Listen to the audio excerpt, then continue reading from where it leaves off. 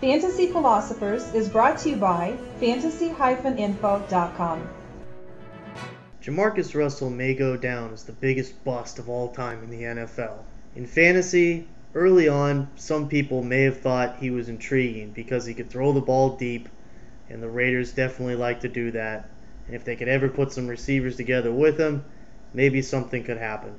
But today, the chapter closes on Russell's career with the Raiders as they finally cut him, as they traded for Jason Campbell last month. It'll be interesting to see if Russell's picked up by another NFL team, or if organizations just decide that Russell isn't proven that he's dedicated to the game enough to be worthy of another opportunity. Either way, expect Jason Campbell to be the starter for the Raiders, and Bruce Gradkowski should remain as the scrappy backup veteran if Campbell should get hurt. As far as Russell goes, it's sad to see a player get that kind of money to get an opportunity in the NFL and have that little passion and that little care in himself to play that bad and to prepare that bad.